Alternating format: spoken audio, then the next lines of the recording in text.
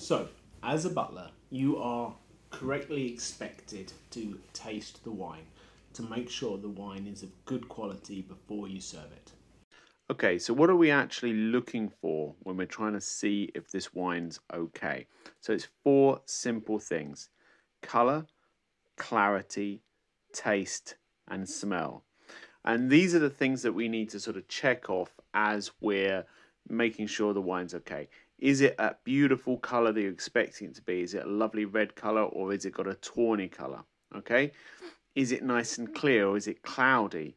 And does it smell good? Does it smell like fruit? Does it smell like wine? I'll give you a bit more information about what to look for at the end of the video. So, what happens if the wine is not of good quality? What happens if the wine is corked, if the wine is off, if the wine is not as expected? What do you do?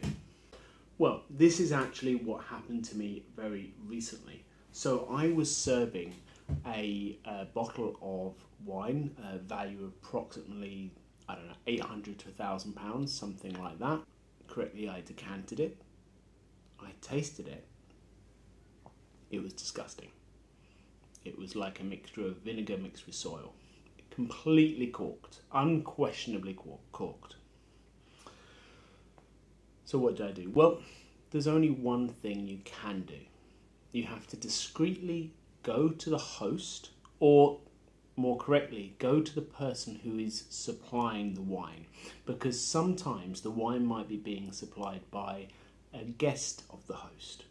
And what you really want to do is you must make sure you do not embarrass the person who is providing the wine.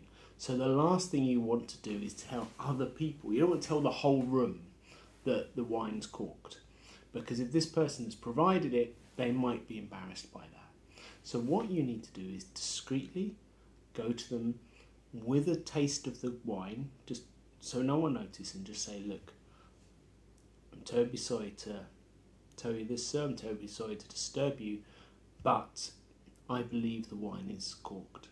Would sir like to try it, or would madam like to try it?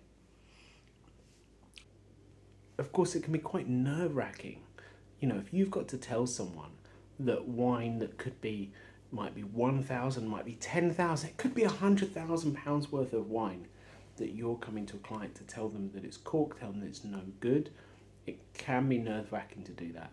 But I can tell you one thing, 100%, you're much better off doing that than you are serving it to his or her guests and them saying to the host or the person who's bought the wine's no good, because that really is embarrassing.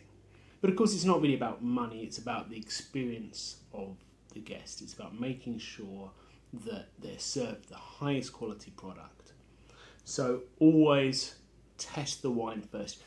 You'll probably know, well, you'd certainly know if it was very corked just by the smell. If something's just gone over, just not at its best anymore, you would only get that really through the palate. You'd only really get that through tasting. You wouldn't get that through the smell necessarily. You might do.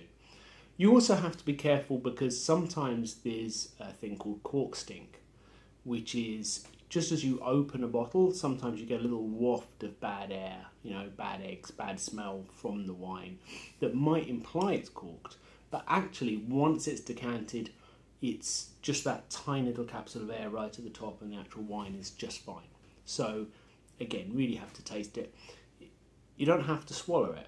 To taste the wine, you know, if you're thinking, well, I wouldn't want to actually swallow the wine, you know, you can taste it in your mouth and spit it out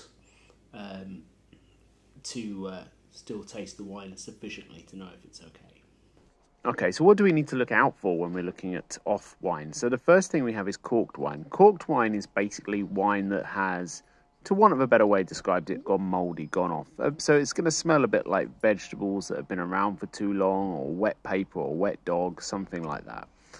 Then we've got oxidized wine. Now what we have there is, it basically turns to vinegar. It literally has that vinegar smell, that vinegar taste. You certainly wouldn't want to drink a glass of it. Then we have the one that, to be honest, you don't see this very often in the UK for obvious reasons, because it's not that warm, but that's cooked wine. So that's wine that's like been left out in the sun and has gone off due to heat. Right, so that's it, a nice simple short one today.